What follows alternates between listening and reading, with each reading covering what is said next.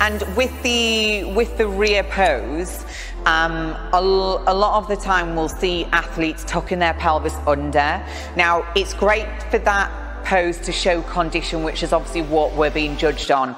But what we don't want to lose is the thickness of the hamstrings and the shape of the glutes as well. So just swing around to the rear and don't worry about the upper, but let's just showcase those two different, so you can really see the difference. So do with the glutes tipped. Now here, obviously when the glutes are fully conditioned, you get striated glutes here, but what we've completely lost is the thickness through the inside thighs here. So we want to make sure we keep the connection, so just switch to the other variation. Now here, we get thickness through hamstrings and adductors.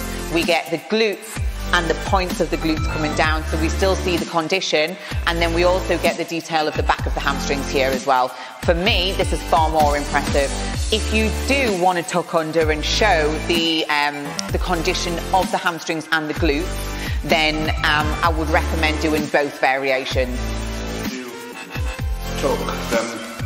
No, I would go thickness first and then tuck. Yeah.